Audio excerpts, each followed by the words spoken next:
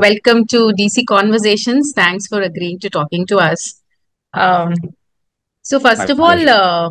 tell me, what is this intervention radiology all about? Well, I think it's a very good question. So, intervention radiology is a field that started off in 1967, actually. Mm, It's one of the hidden specialties of modern medicine. So, if you know what an angioplasty is, like where in the heart today we routinely go and open up heart blocks, where we put in a balloon and open the heart blocks. So, the mm, first angioplasty was actually done by an interventional radiologist named Dr. Daughter in 1967. So basically, intervention radiology is the parent branch that came up with the concept of intra-arterial and intravenous therapies. And later on, of course, heart went on to cardiologists, and brain is today done by neurointerventionists. They're also specifically trained in brain interventions. And what I do is body interventions, where mm, the body except the heart and the brain. So we deal with the entire spectrum of diseases that can be treated with either intravascular approach, which is going through the blood vessels to treat different diseases, and also there's another spectrum of interventional radiology procedures called percutaneous, which is image guided treatments. So mm. any treat that uses modern imaging and can avoid surgery. That is done by predominantly interventional radiologists today. And what is this genicular artery embolization, and how does it work to relieve knee pain? Genicular artery embolization is one of the emerging procedures in treating knee pain. The first subset of research initially came out in 2017 from Japan by Dr. Akuno, who's the pioneer in this treatment. So he did a treatment of 72 patients where using the pinhole, we access the blood vessel going to the knee. And specifically, we target certain abnormal blood vessels that develop in patients with knee osteoarthritis, right? So, when there is knee osteoarthritis and degeneration, there are some small abnormal arteries that develop, which are continuously supplying inflammatory substances like something that causes pain in the knee. So he Mm, was able to go in abnormal blood vessels, and he used a very nominal, very minimal amount of temporary blocking agent to block these abnormal blood vessels. So, and what they noticed is in 80% of the patients that he treated, there was significant like pain relief at 3 years. So these patients had 60 to 70% reduction in the pain that they had before the procedure. So that's how this whole concept of genicular artery embolization came in.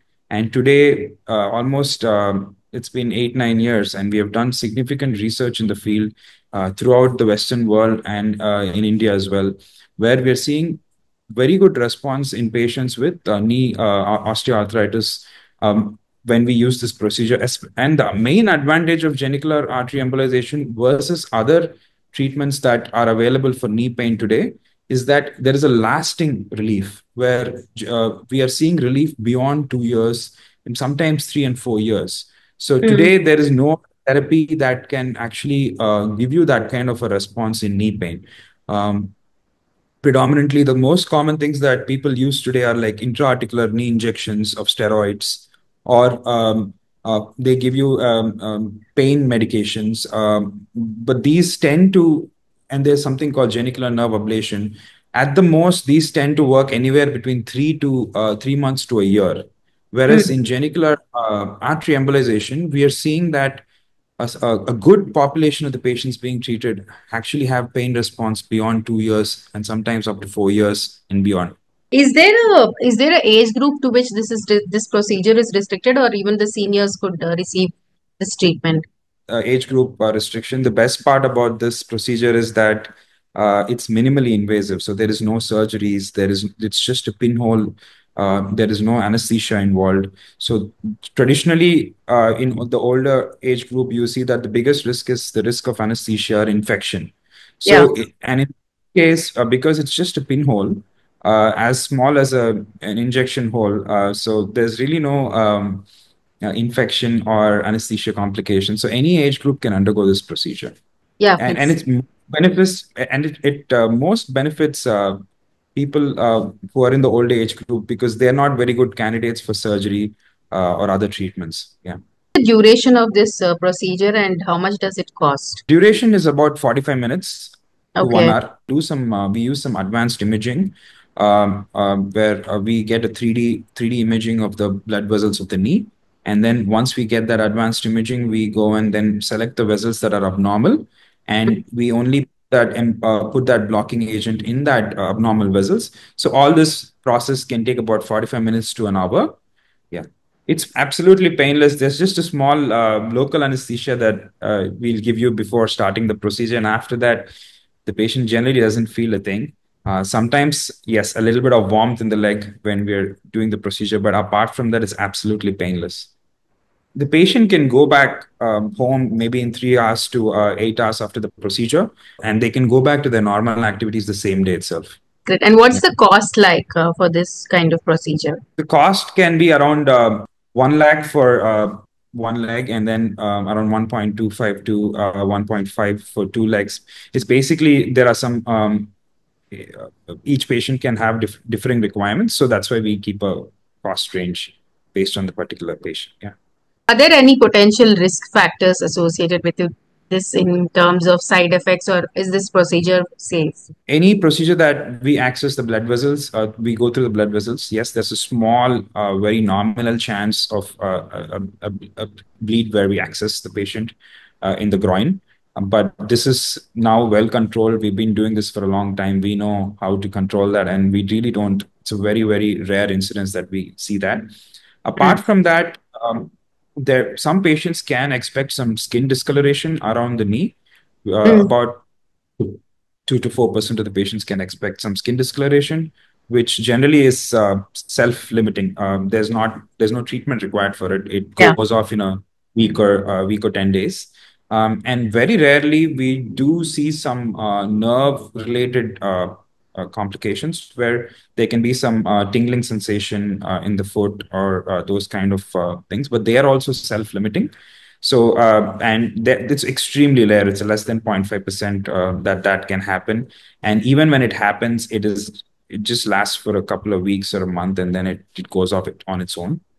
Yeah. But apart from that, there are no real serious side effects from this procedure. Um, Often, I mean, if the procedure, the benefits of this procedure probably last for 2 years or three. After that, I mean, how often can one do this? Is it safe to do this? Because if there is a recurring pain after that, if there's a relapse of knee pain or something like that. yeah. So generally, like I said, up to a good population of patients, about 50 to 50% and more, can get pain relief for more than 3 to 4 years. Mm. So if at all the pain recurs, then some patients can undergo a repeat procedure, Mm. and or also there are other, they might go on to other pain treatments for the knee, like genicular nerve ablation or any intra-articular injections. So one thing that we do have to stress is that genicular artery embolization is not a replacement for total knee replacement. It's not really something that we compare with knee replacement. It is a treatment that we offer to patients who want to postpone, for example, their knee surgery for whatever reason, Mm. or too frail, or they're not fit to undergo surgery, or sometimes in young patients, for example, who undergo knee surgery, the chances of revision surgery in the future is higher. So for these Mm. kind of young patients, also we can offer this to delay their surgery for a few years. But even today, the gold standard for, of course, knee osteoarthritis is knee replacement surgery, and this genicular artery embolization fits into a spectrum of care for the patients, like I said, that I just described. Yeah. What are the benefits when you're comparing this, with knee replacement surgery? For example, knee replacement is a major surgery. They have to undergo anesthesia, and many patients take up to a year to completely recover from Mm, knee surgery. And also, about 10 to 20% of the patients are not satisfied based on research with the outcomes of their knee surgery. And the same amount of patients also have some pain after knee surgery. So it is it's a personal choice. Like I said, knee replacement is the gold standard. But if a patient for whatever reason does not want that now, either they're too old or unfit for surgery, or they want to put off surgery for a few years because they cannot afford to be, they cannot afford to take that break away from their normal life to recover from this procedure. Um, or for some patients who just want to avoid surgery, this yeah. can it's an alternative option. In the short term, in the medium term, like it's more a medium term response, and sometimes up to, like I said, 3 to 4 years. It gives them that window of time period where they can delay surgery.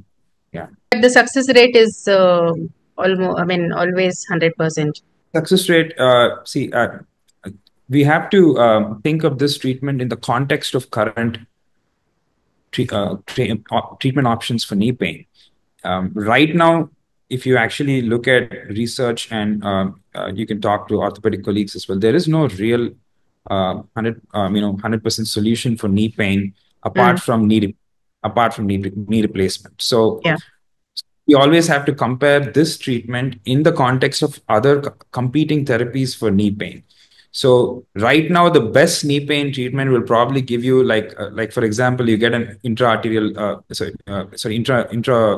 articular corticosteroid injection. It can work from 3 to 6 months, or you get a genicular nerve ablation. It can work from 6 months to a year and a half. So all these treatments are quite limited, and only 60 to 70% of those patients actually sometimes benefit from those treatments. So in the context of these competing treatments, what genicular artery embolization is offering is actually a much better outcomes, and for longer lasting time period. So like I said, there is no 100% solution for knee pain. It is a challenging condition to treat, and total knee replacement is the only thing, only our treatment where you can at least get 80 to 90% success rate for these patients. And also, another important point to notice, like for patients who have undergone knee replacement, some 10 to 20% of them have pain after the procedure as well.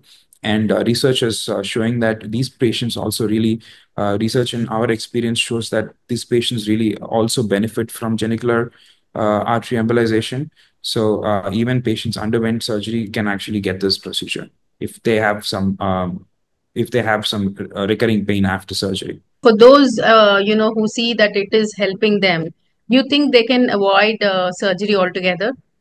Unfortunately, we are not at that time point research has not gone beyond 5 years or 4 years to look at that kind of outcomes yet. So Mm, I cannot promise that it is a permanent. No, it is definitely not a permanent solution. mm, You can offset, like I said, especially knee surgery, but there are many patients who don't want to undergo the surgery right away. Like that's yeah. quite common in our practice for whatever reasons, personal or professional, or just not the right time in their lives. And this is definitely for those patients, and for patients who are 80 years and above or 75 years and above, who cannot undergo surgery for reasons of fitness. This is a major surgery. So they're also excellent candidates for this, but no, it's not a permanent solution. No. Procedure is covered by insurance or it has to be a cash payment? Right now, corporate insurances do cover the procedure, but Okay. some insurances do. We find some challenges with some of the insurances to cover it. So yes, maybe it's maybe a 50-50 break between cash pay and insurance is what we are seeing in our practice. There are enough hospitals in Hyderabad that actually does this procedure. Yeah, yes, there are a lot of hospitals that are offering this procedure. What kind of trends are you seeing in terms of, you know, in terms of osteoporosis or osteoarthritis? What kind of anything new that people are coming up with, like in terms of complaints? Not really. I mean, it's we don't see any newer in terms of presenting complaints. We don't see anything new. This has been there. It's a problem they've been treating from a long time, of Yeah. course. And some new treatments. Yeah, so the genicular artery embolization and genicular nerve ablation are two good options that patients have been offered for a while now, and we are seeing some promising outcomes and some long-term results. Yeah, so these are the two new things.